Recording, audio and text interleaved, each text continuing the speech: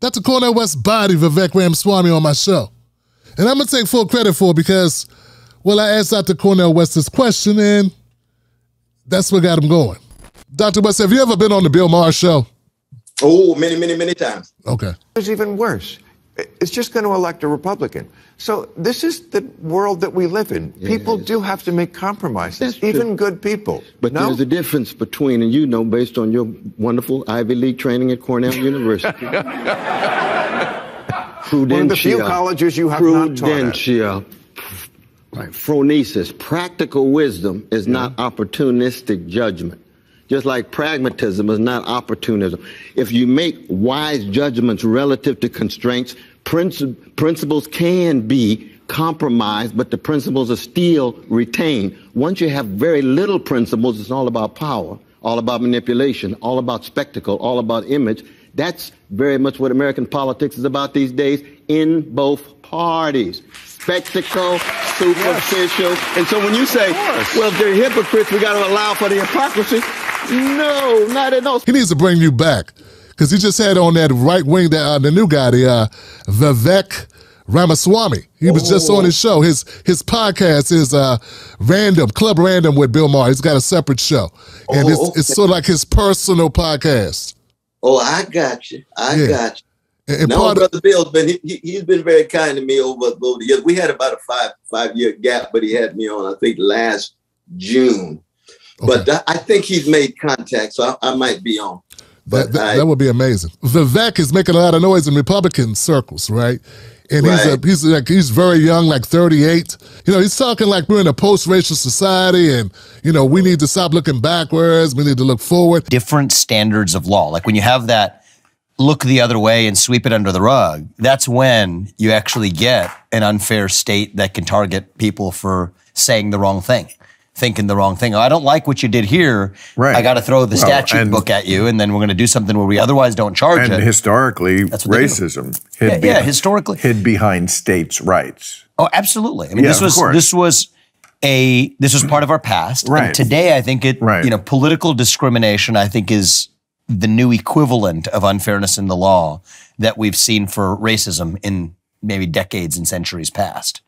Well, I will say this, where I think we're fairly in agreement on. I keep saying my mantra is, let's live in the year we're living in. Yeah. Because so many people seem to, on the left, this is a left thing, they seem to want to insist on having our deplorable past permanently stand in for our much improved present, which doesn't mean there isn't work to be done. There certainly are still racists in America and racism. But I feel like we are very often not treating it like, oh, this is 2023 now, and this is where we are. This is the work that has to be done. But let's not be chasing these phantoms of racism that aren't the parts that exist anymore. Yeah, and I think that we can celebrate that. Yeah, we should. I think that we should celebrate that, should. Right? I think that we all should. We are all, I mean, in some ways, I am pro-progress. The brother is very eloquent.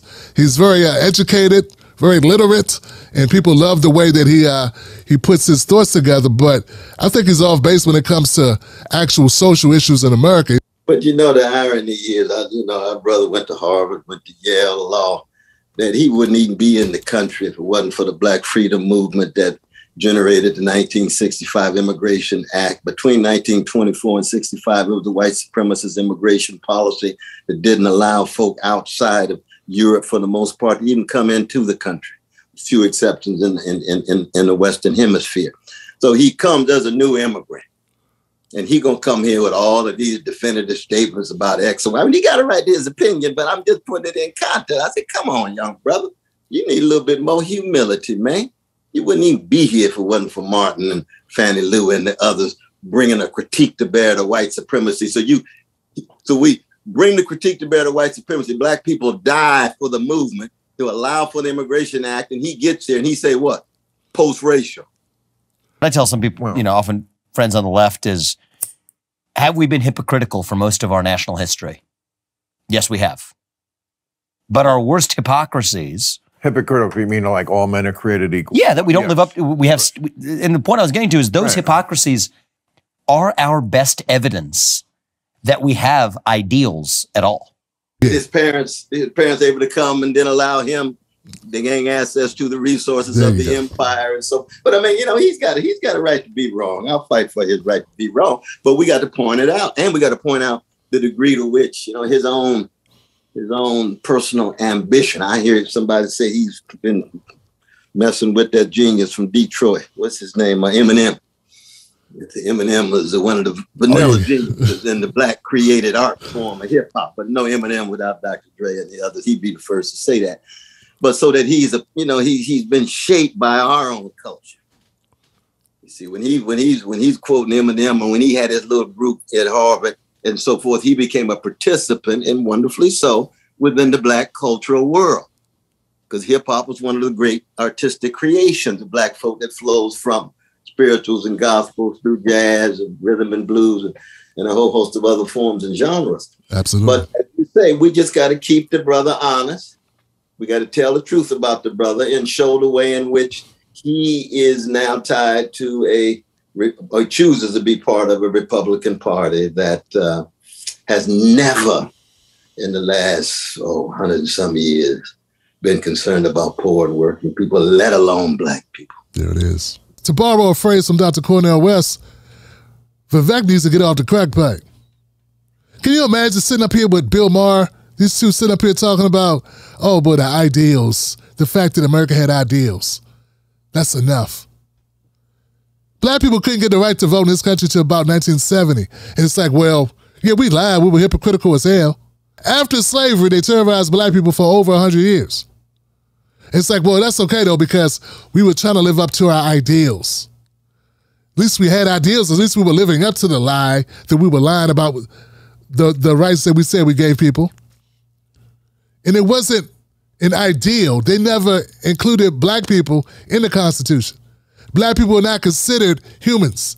We're 3/5 of a human being. So that wasn't an ideal. Get what I'm saying? And Bill Maher sat right there, Mr. Liberal, Mr. whatever he is now. He sat right there agreeing with this guy, like, you got a good point. You got a good point, Vivek. You got a good point. Yeah, this is something. You got something there. And Vivek's up there with his plastic face and his phony, whatever that is, his Ivy League BS. I think that, and I was sitting down with the barbershop around these people I wouldn't normally be around in a place I would never be, and these people also wanted to close the border. Yeah, that's because black people get treated like garbage. We're the first fired, last hired. Because we're 13% of the population and we own 2% of the wealth.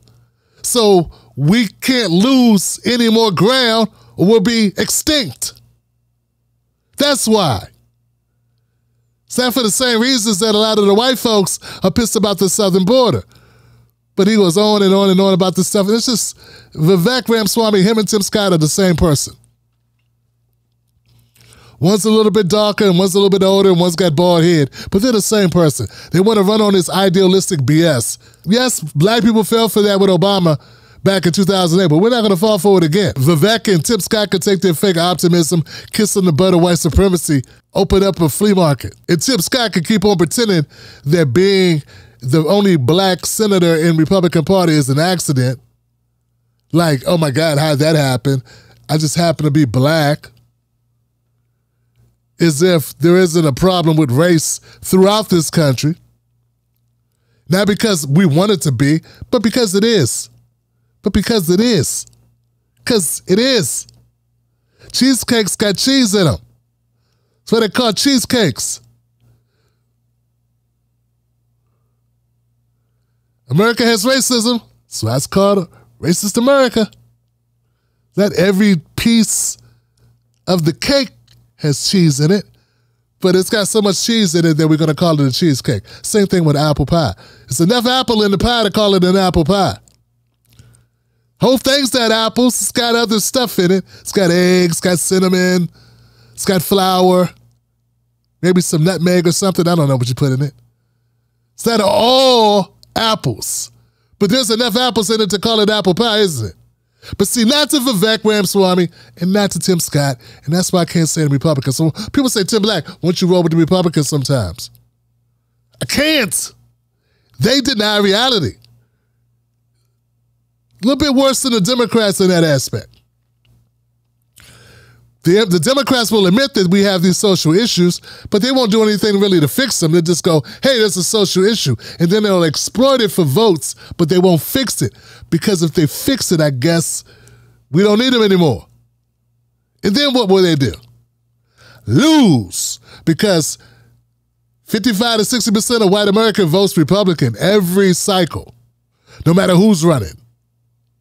So if you're following Dr. Cornel West and you want to stay up to date on all his comings and goings and speeches and the campaign as it gets off the ground, subscribe to this channel now. Become a subscriber of the Tim Black channel. No, brother. And this is very important because you've been so courageous, man. You've been so inspiring and you've been so consistent with your integrity and your truth telling that I wanted this to be the first show that I could talk, man.